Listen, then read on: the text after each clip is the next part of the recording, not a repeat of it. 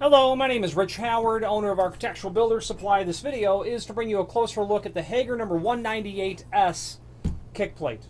The 198S is a very common type kick plate and is very simple and easy and straightforward. Here's what it is. It's a economy version of their 190S, available only in 32D finish, which means, or 630 finish, which means that the base material is stainless steel, okay, and the finish is brushed satin.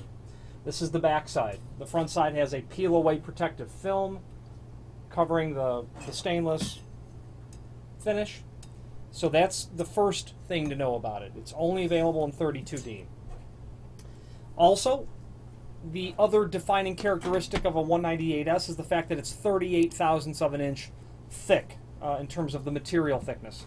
The standard 190S is 50 thousandths, so it's 30% thicker, the standard kick plate, whereas this is 38 thousandths of an inch thick. Economy, you're doing a lot of kick plates. You might look to do one that is thinner for the cost savings, or the application just simply may not call for a thicker plate. It might be a residential application, and you simply want to keep the dog from scratching the bottom of the door. And you don't need a 50 thousandths thick plate for that. You can get away with something thinner, certainly, just using a recent actual application for this plate. These are available UL listed, although that has to be specified, and there is generally an upcharge for that, so reach out to us if you require that as a option. Okay. Common option for this, and you do have to select it at the time of order, is whether or not you want holes and screws, or if you want a self-adhesive tape applied to the back. That's common for residential applications, quite frankly. A lot of homeowners don't have the desire, the tools, or the skill or knowledge to attach a kick plate using screws. That's okay. We can have self-adhesive tape put right on the back side of the item. Now, Hager is going to offer this in all of the sizes from 4-inch, which would be a mop plate. You've got mop plates, you've got kick plates, you've got armor plates, you have stretcher plates. Those are all 4 different types of plates. Now, to discuss that, your mop plate is exactly what you think it is. It's going to go down at the bottom of the door to prevent damage in a hospital application where there's floor cleaning that goes on constantly. The height of that is up to 4-inch. When you get greater than 4-inch and up to and including 12-inch, it's called a kick plate. You get greater than 12-inch, it's going to be called an armor plate.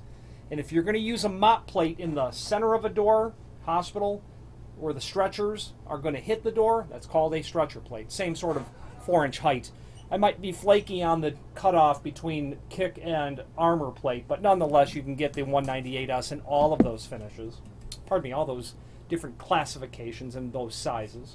From really small ones out to, I would guess that 4 foot is the greatest, 48 inches the greatest width. It's probably the greatest stock sheet size that Hager keeps on hand.